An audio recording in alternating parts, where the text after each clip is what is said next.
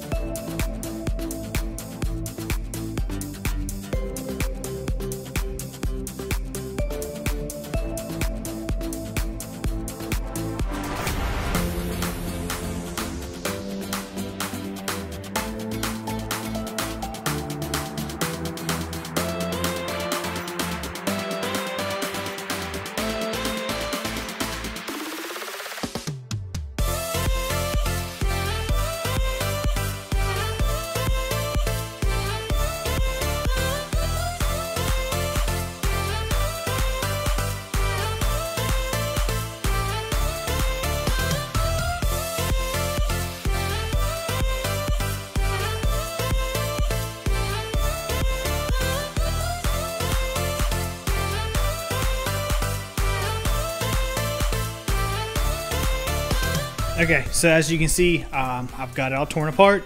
So let's talk about it real quick. So as far as parts, here's what you're gonna need.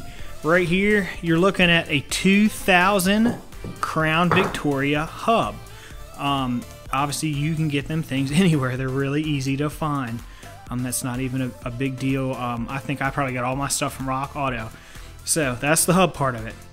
Right there, rotor, 2000 Ford Explorer 4-wheel drive rotor. Again, same thing is, you could order both your hubs and both your rotors from Rock Auto, no problem. Now to keep in mind, my truck's a 2000, right? So from 97 up until, what was it, 2002, your calibers and your spindles are different than the 03, 04. If you notice, they have these real small pins that, obviously that's what the caliber floats on, that are a bolt. 03 and 04 Dakota actually have bigger brakes on them, bigger caliber, bigger rotor. It's somewhat of a better foundation to start with. The only difference is you can use actually a Mustang rotors and a Mustang hub. I'm not sure the year, but if you do a little bit of research, that should be easier to find. A lot of guys were going to the junkyard getting 03, 04 Dakota Durango, and then getting the machine work done to convert it over to 5-lug. As you really, you kind of open things up, you can actually move to like a bigger, Brembo aftermarket caliber and whatnot. For me right now, it wasn't a big deal. That's why I said I just got 2000 Crown Vic, 2000 fork stroller 4-wheel drive. So what I did is I pulled my knuckle off, I took my press, and there's this pin, okay? So you get this pin, you press this pin out either on your own or you get the machine shop to press it down, and all you do is have them machine that pin to accept this hub. I mean, it's really, it's fairly easy to get done. The only thing you're going to notice is if you look real close, when you machine this pin down or get this machine pin down to fit that hub, you're going to have about a 1/2 inch roughly of this bearing that doesn't touch anything. So what they have to do is you have to get them to make a spacer. In that case, what my machinist did is they actually ordered a nut that was this thread, turned that nut down on the lathe. Now, the whole thing's not supporting the bearing, but enough of it to where it's no concern to me. And then what I did is, if you can tell, I actually took my TIG welder out and welded just a couple spots around it, and then took it and smoothed it out.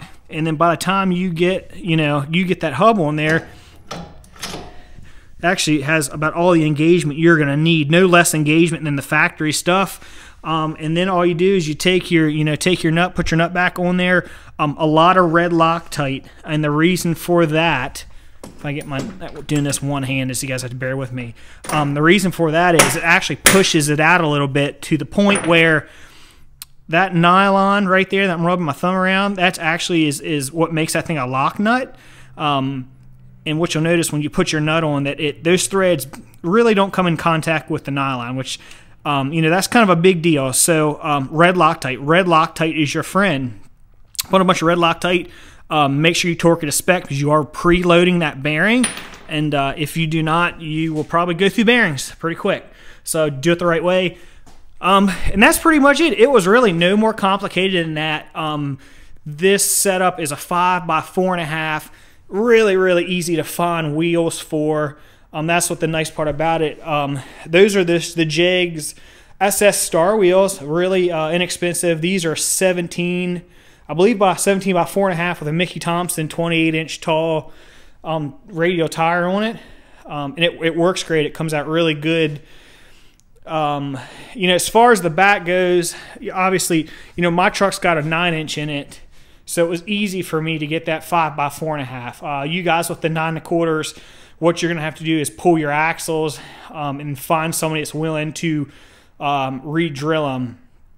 I know there are companies out there. Fortunately for me, I did not have to do it but there are guys in the past, that have got that done. So I mean, stuff is out there if you're willing. If it's in your budget, and it's like I said, it's worth it. It definitely just opens up a lot of options for wheels. The wheels in that in that size and that bolt pattern, really easy to find. And you're really gonna like it. Like I said, it was no more complicated than that. I'm not gonna take credit for any of this. There's a lot of really smart guys out there. They did all the digging. I just confirmed it work, and I wanted to put a video out there just for anybody that's interested. They can do the same thing. Again, 03 or 4 bigger brakes definitely opens up your options, to keep that in mind, especially if you have a junkyard local to you. So while we're in here, well, let's talk about the suspension on the truck. So what you're looking at is a tubular upper control arm and tubular lower control arm. On the Dakota RT Facebook page, there was a fabrication company out of Canada, and they did a run of these things. And I ordered a pair and got them, and I love them. They work great. I did have to. Originally, when he made them, there was a bar that went from here to here. I ended up cutting it out. As you can tell, I do drag race my truck. I need as much front end suspension travel as possible. It actually gave me 9 inches of travel. So that's that right here. So here's the Viking hybrid coilovers I was talking to you guys about. The top part of that coil actually fits up in the bucket. The lower part is like a coilover. It's a Warrior series, so it is double adjustable. I believe it's like a 50-50 split. I have a 550 rate spring, which is not for everybody because I drag raced the car or the truck. I took a 10-inch spring, it compressed it 3 inches, which is 30%. That's what you're looking for drag racing. You know, you guys that are running these things on the street are probably going to want at least 650. The only thing about that is keep in mind it may or may not give you the ability to lower a truck, especially with stock stuff. When I was on the stock stuff, I did lower the truck, not as much as I wanted, but it would. But again, that's because I had a 550 rate spring in it that was a softer spring.